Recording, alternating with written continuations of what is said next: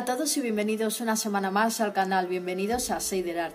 El otro día estaba pensando que he hecho varios vídeos hablando de los Sabbats, de su origen, su significado, cómo se celebra, pero no he hecho ninguno hablando de la Rueda del Año, y eso realmente es empezar la casa por el tejado, porque los Sabbats son los que forman la Rueda del Año. Así que hoy os voy a hablar de eso, de la Rueda del Año, de cuál es su origen, de dónde procede y cuál es su significado y qué es lo que representa. Así que, como siempre, sin enrollarme más con la intro, vamos a empezar.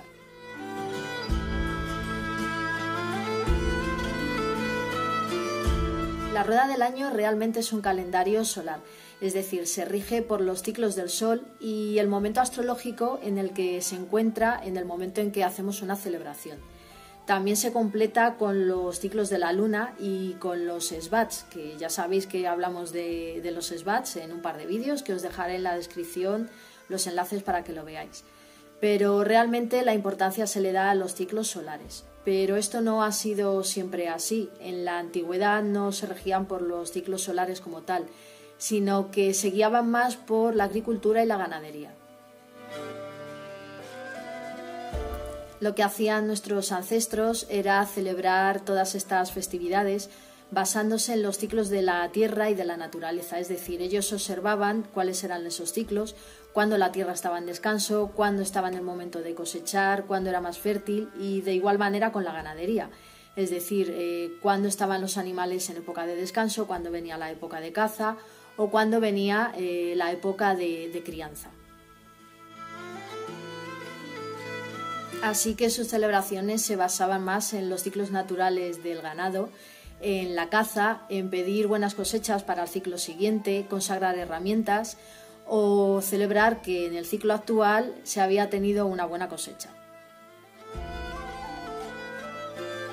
Aunque las celebraciones de la Rueda del Año se llevan haciendo desde la antigüedad, pero realmente la Rueda del Año como tal es un invento moderno. No penséis que nuestros ancestros, los antiguos celtas y otras culturas, tenían ahí un calendario de la Rueda del Año colgado en la pared y decían, vale, ahora llega Samhain, vamos a celebrarlo y después Yule. Vale, esto no es así.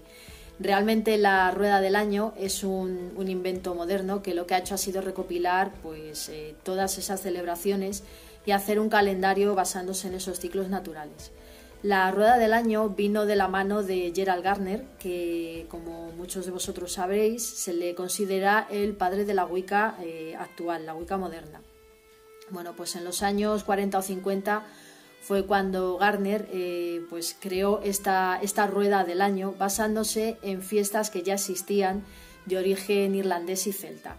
Él tenía bastante contacto con toda esta región, con todas estas culturas, y de hecho la Rueda del Año podemos considerar que se ha creado a raíz de su relación con otra persona que ahora os hablaré a continuación de él, que es un amigo suyo, que era un druida, y bueno, pues entre los dos lo que hicieron fue juntar varios conceptos y crear esta Rueda del Año.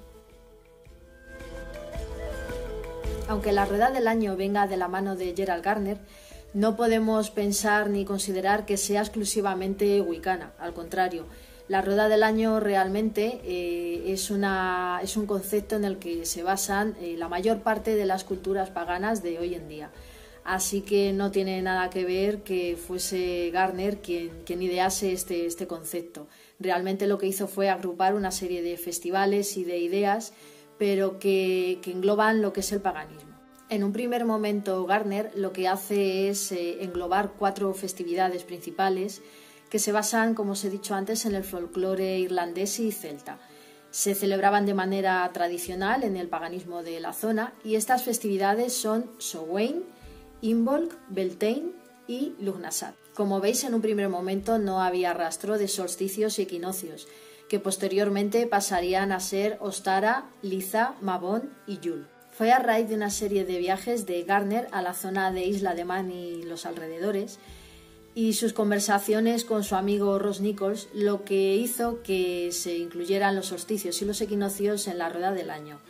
Ross Nichols era un historiador y un estudioso increíble de las antiguas tradiciones celtas y de las prácticas de los druidas y los bardos. De hecho, él formaba parte de una orden druida. Así que fue pues un poco entre los dos los que consiguieron que se formara la Rueda del Año, tal y como la conocemos actualmente con los 8 Sabbats. Al parecer fue Gardner quien atribuyó el nombre de Sabbat a los festivales o celebraciones que forman la Rueda del Año.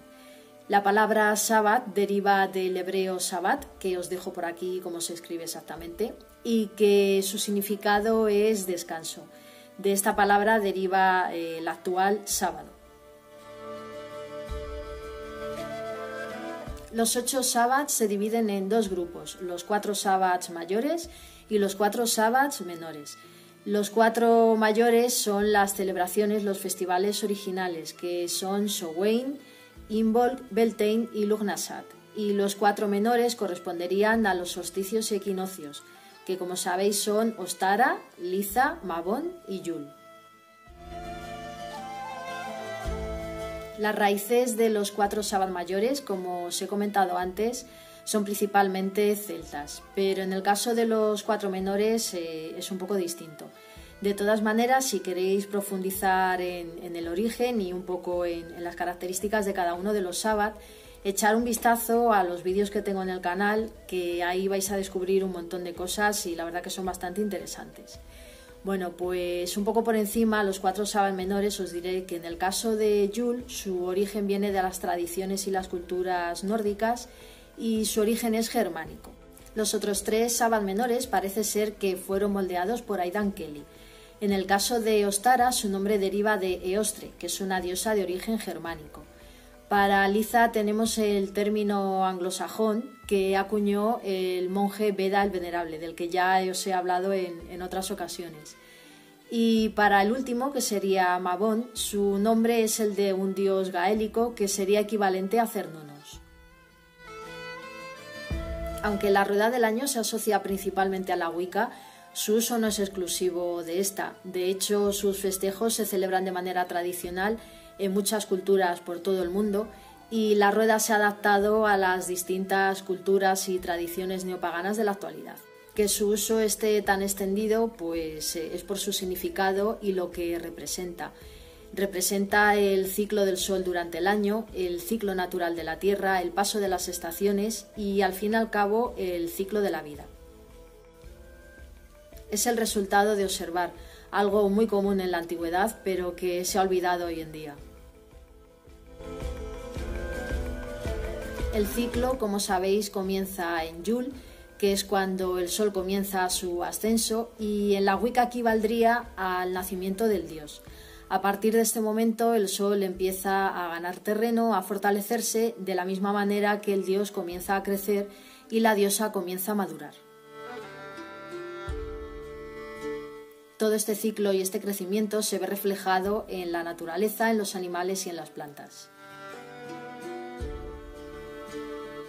Una vez llegamos a la mitad del ciclo, nos encontramos en Liza, el solsticio de verano, y a partir de este momento el sol comienza su descenso, empieza cada vez a estar más débil, recogemos los frutos y las cosechas para guardarlos para pasar el invierno, los días más oscuros y más fríos, y el sol y la diosa empezarían su decadencia, hasta que la diosa se convierte en anciana y el dios muere en Samhain, para de esta manera volver a empezar un ciclo nuevo en Yule. La Rueda del Año también se representa por el rey roble y el rey acebo y su guerra y su lucha continua de luz contra oscuridad, en la que se ve representada el ciclo constante de la naturaleza.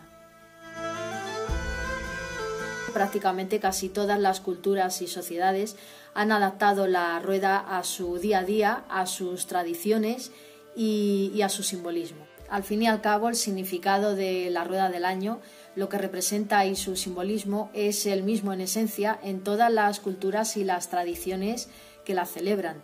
Ese significado y ese simbolismo no es otro más que un ciclo continuo, ese ciclo de la vida, que no es un inicio y un fin como tal, como podemos pensar en un primer momento, sino que es un ciclo continuo que nace y muere una y otra vez.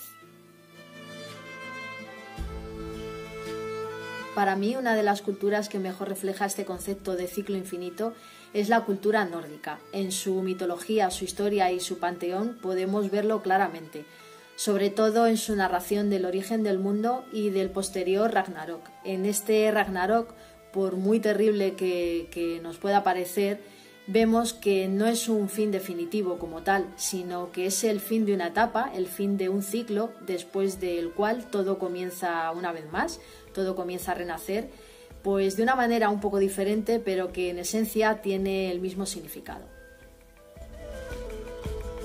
Igual que con el ciclo del año y ese paso de estaciones, el Ragnarok sería como un duro invierno después del cual todo vuelve a renacer.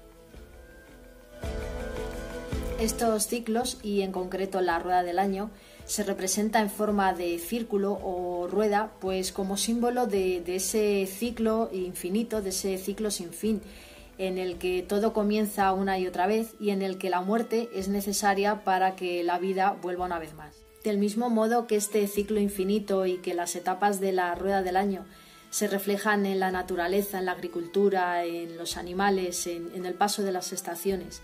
Bueno, pues del mismo modo que se refleja ahí, también se refleja al fin y al cabo en nuestra vida.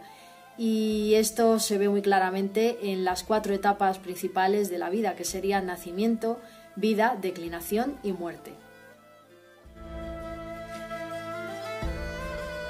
Y ese paso por las distintas etapas, las distintas estaciones y los distintos Sabbats se ve reflejado en las correspondencias.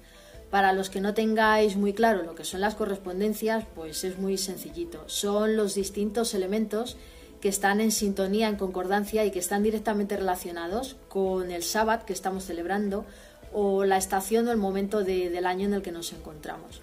Es muy sencillo. De la misma manera que se tiene en cuenta la luna, la fase de la luna en la que estamos para temas de agricultura, bueno, pues de esa misma manera que se tiene en cuenta si estamos en luna llena, en creciente, para sembrar o para cosechar, pues hay otros elementos en la naturaleza que también están directamente relacionados con estos Sabbats. Esos elementos son los cristales, las hierbas, los inciensos, comida y bebida, colores. Bueno, pues cada estación, cada Sabbat y cada momento del año tiene unas correspondencias. No tenemos la misma energía, está claro, en el Sabbat de Yule que en el Sabbat de Ostara. Bueno, pues igual que esas energías no son iguales, pues todas esas correspondencias pues no son iguales. No son las mismas plantas porque en la naturaleza no están en su máximo esplendor. Tampoco son los mismos aromas, ni las mismas comidas, ni las mismas bebidas. Cada estación, cada momento tiene los suyos y eso son las correspondencias. Las correspondencias son bastante importantes a la hora de celebrar un Sabbat, ya que completan el trabajo, le dan significado y lo fortalecen de una manera lógica y totalmente natural. Con todo esto y el simple hecho de observar el ciclo anual de la naturaleza y los cambios, cómo se van sucediendo a lo largo de las estaciones, pues una vez que se observa esto detenidamente y que se comprende, se llega a un estado de armonía que no se consigue de ninguna otra manera. Solo en el momento en el que se conoce el ciclo y su significado, en el que se comprende el paso de un Sabbat a otro, de unas energías a otras o de una estación a otra, y en el que llegamos a comprender y aceptar que esos cambios son necesarios para que el ciclo siga avanzando una y otra vez, pues solo en ese momento es cuando llegamos a formar parte de ese ciclo y a entenderlo de una manera más lógica y natural. Yo me quedo con una frase que me dijo el otro día un amigo que creo que resume todo esto, y que es que deberíamos de estar con los pies en la tierra y la mirada en el cielo.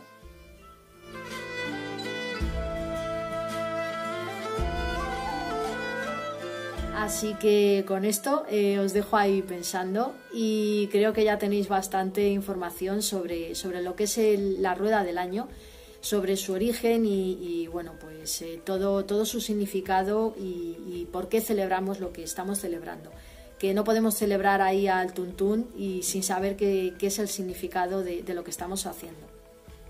Así que nada más por esta semana, espero que os haya gustado y nos vemos en el vídeo de la semana que viene. Así que cuidaros mucho, un besito.